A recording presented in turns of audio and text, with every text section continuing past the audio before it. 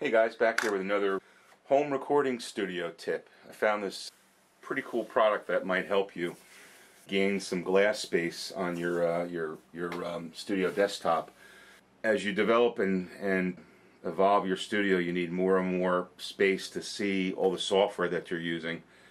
And space is also a premium. You don't have a lot of, at least I don't have a lot of space on my desk for a bunch of monitors. I have one pretty nice 24-inch monitor, but I could use more glass. And I found this really cool, because basically you've got you've got an issue, right? So you've got your DAW running here, and at least I do. I have like, in my case, I use Studio One, so I've got the VSL software running behind it, and that's what I use to control.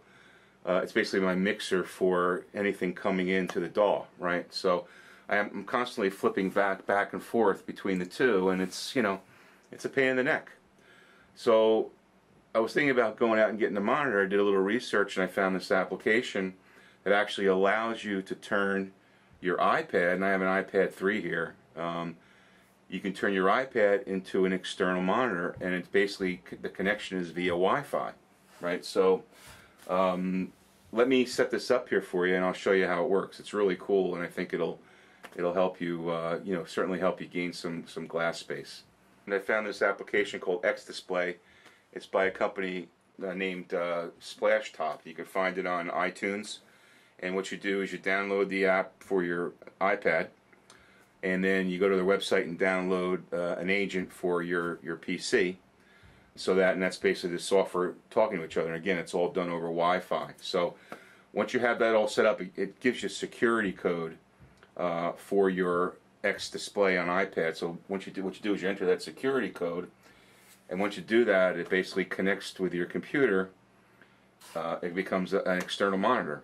Okay, so what I'll do here is I'll actually, let me just show you how this works. So I've got over here, I've got this 22 VSL software, and I could just basically drag it over to this other monitor. Okay, and now I've got I have the VSL software running here, controlling my audio box, and I've got my DAW running here, so you can see, meters work, everything works. It's pretty cool, right? So think about it. It's got a bunch of different applications. Let's say I didn't want to run this over here. I wanted to, I was doing some tracking, and I had a small amount of tracking to do, and I wanted to bring Studio One over here. I could actually bring Studio One into here. Okay, now it's not going to get huge. Obviously, it's a small screen, but I could bring Studio One here, and it's effective enough to use. And if I'm doing my recording and tracking away from where my desk is, I actually bring Studio One to the desk, which is really cool. To where I'm recording, which is really cool. So it's basically a remote. It's a remote DAW connection. So instead of buying something or getting software that requires you to connect via MIDI to control your DAW, you can actually put your DAW in this window and bring it with you, which I think is I'd rather be using that interface than somebody else's interface. So I think that's a pretty cool application.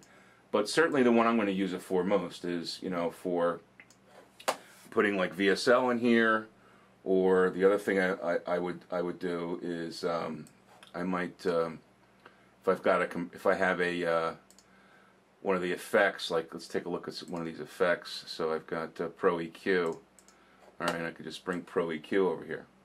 So what I'll do is, if I'm doing some mixing and I just want to fiddle with the Pro EQ, I can actually use the iPad to make changes to it. I don't have to use a mouse. I can do it, and I can hold it in my lap if I want to, whatever's more comfortable, because it's mobile. So it's really a great add-on to a home studio environment.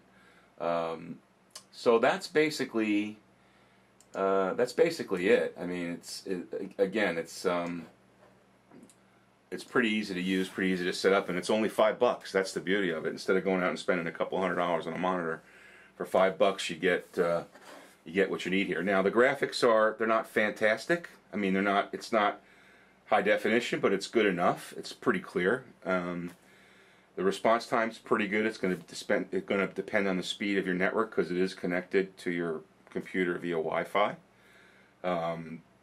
which is something you need to think about. If you've got a slower computer running your DAW and you don't have the cycles to be sending monitor information over the network, over the LAN to a monitor, it may slow things down for you. In my case, I've got a pretty nice quad processor and like 8 gig of RAM, so I've got plenty of resources and it doesn't tax it at all. But so that is a consideration. I mean, you don't want to do this if you got have a slower computer. So I hope that was helpful. Again, this is xDisplay by Spashtop, $4 or $4.99, I should say, on iTunes. Real easy to use, real easy to set up. I hope it was helpful. Please rate, comment, subscribe. What we try to do here is bring some great tips to all home studio enthusiasts, people that are working on evolving their studios, and hopefully this was helpful and it'll help you do that.